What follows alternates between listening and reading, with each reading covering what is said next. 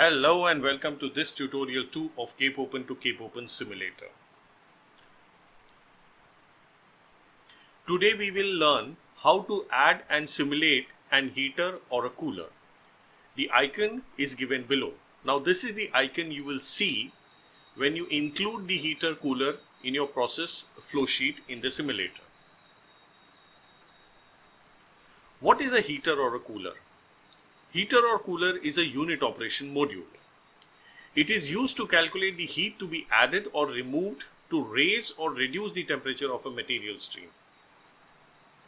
For a given heat input, it can calculate the rise in temperature or the fall in temperature of a stream.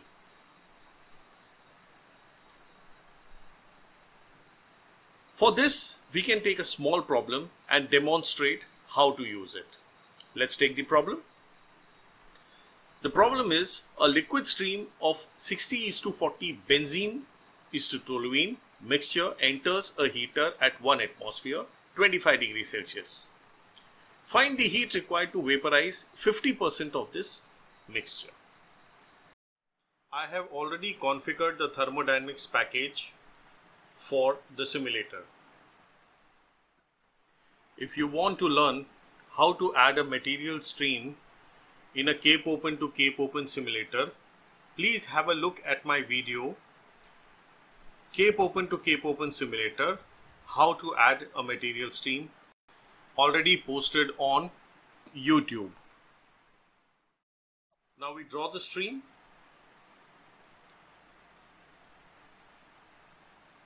Now this stream will be the input for the heat exchanger. So I rename it as input.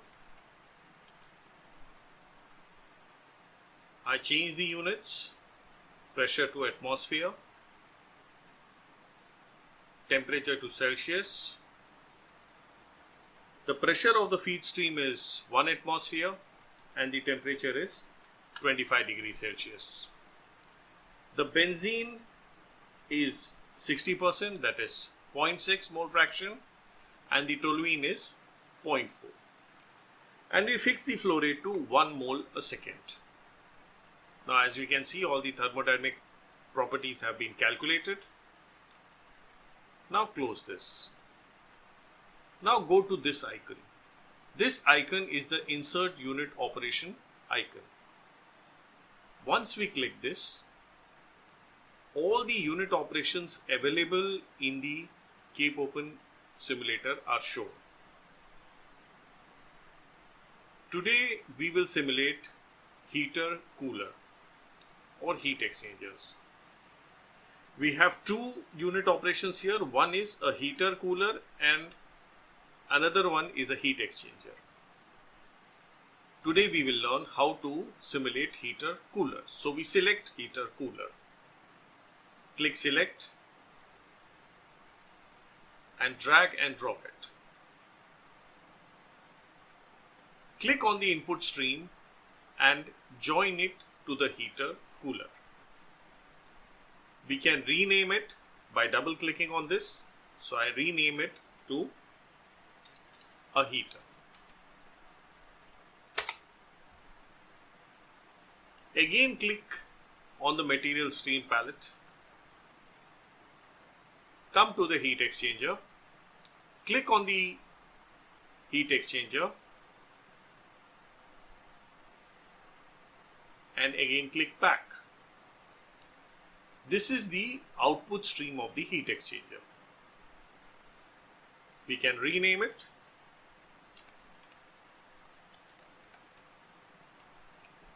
I have renamed it as output. Now double click on the heat exchanger. Click on ports. Here it clearly shows you, in case you have any doubts, what is the inlet and what is the outlet connected to the heat exchanger. The inlet is input and the outlet is output. Inlet to the heat exchanger is the input stream. Outlet to the heat exchanger is the outlet stream. Now click on name. The name is heater. We can rename the heat exchanger here. The description is already generated. We can write comments if we wish to. Click on status. Unit specification complete.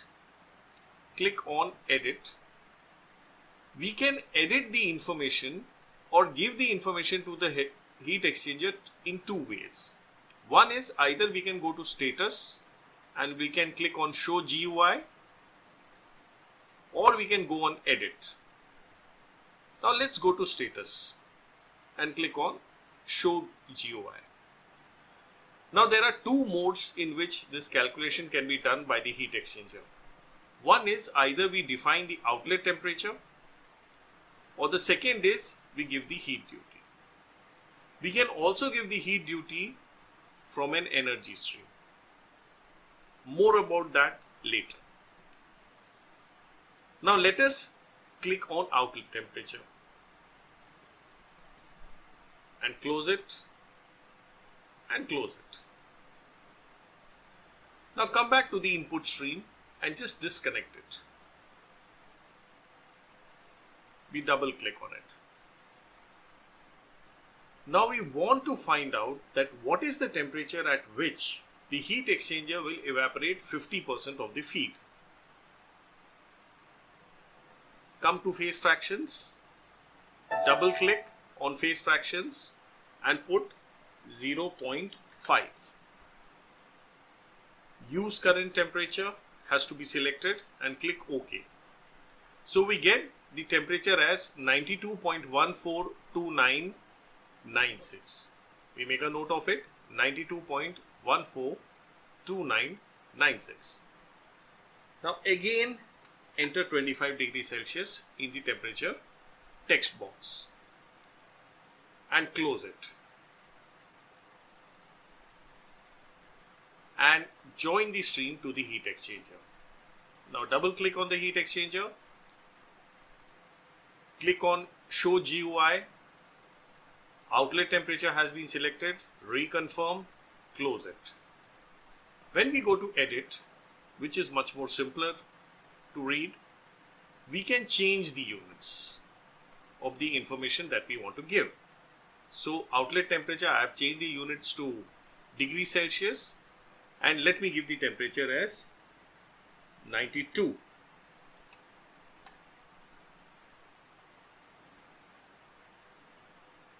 And click close. Now click solve.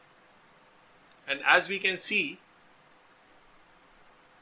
the outlet stream is at 1 atmosphere and 92 degrees Celsius, and the mole vapor fraction of the vapor is 0.47 and the mole vapor fraction of the liquid is 0.52. If we want, we can slightly increase the temperature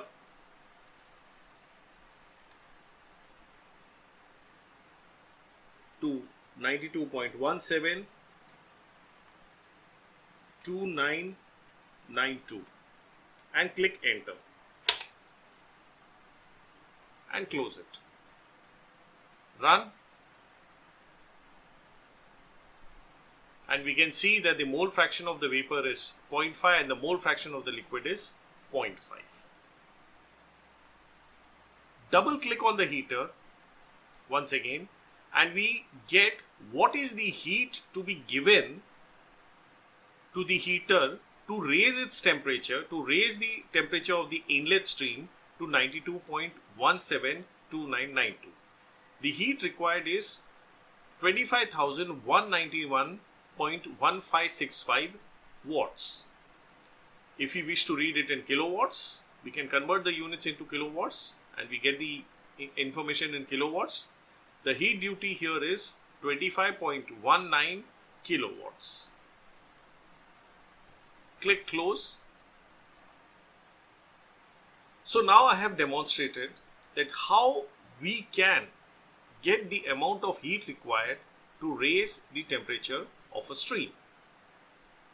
Now let's go to the other part of the problem, that what will be the output temperature if a specified amount of heat is given to the heater.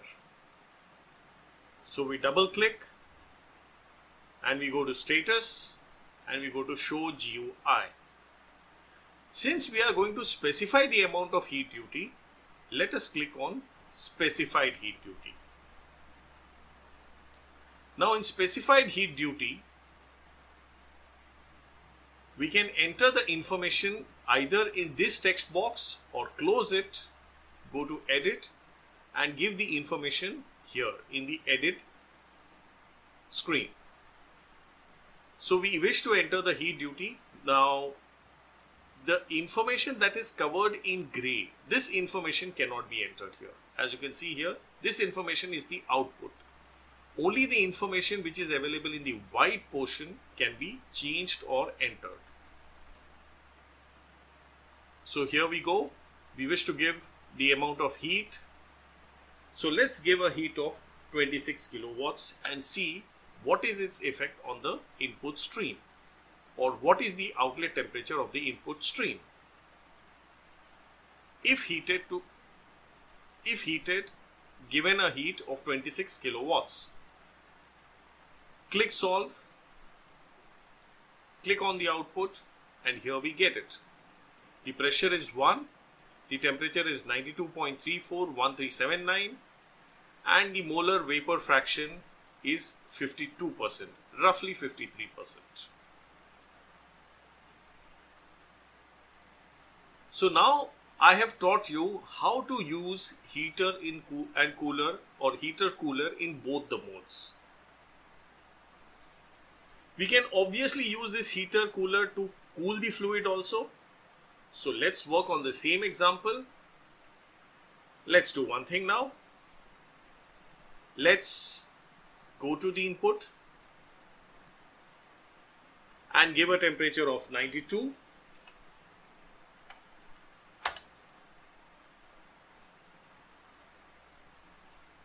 Double click on the heater and say that we want to cool the fluid to 25 degrees Celsius. So we have to go on status,